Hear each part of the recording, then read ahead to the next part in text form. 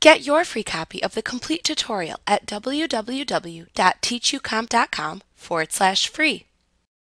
When a live event is created with Q&A enabled, attendees can ask questions and interact with producers and presenters.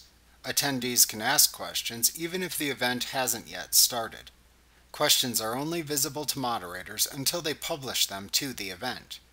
To moderate a Q&A, click the Q&A button that appears in the live event toolbar to open the Q&A pane.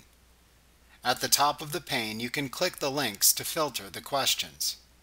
You can view questions that are new, published, or dismissed.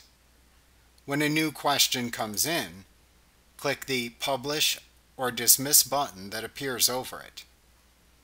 If you select Publish, both the question and any reply you provide are published in the Q&A for all attendees to see. If you select Dismiss, the question is moved to the Dismissed tab. To recover it, click the Dismissed link at the top of the pane, and then click the question's Restore button to move it back to the New section of the pane.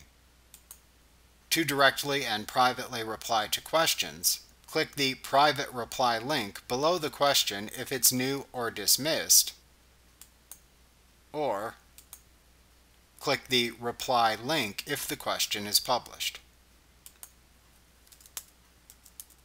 Replies to published questions are also seen by attendees.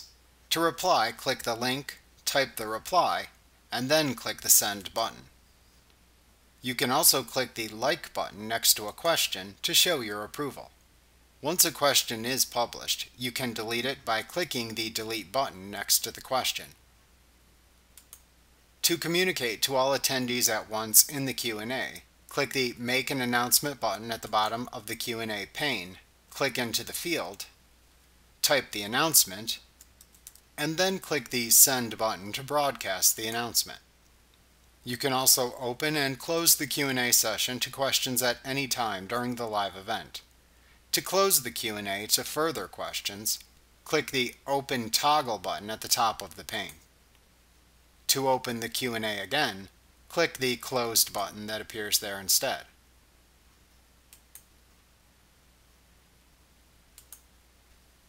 Like what you see? Pick up your free copy of the complete tutorial at www.teachucomp.com/free.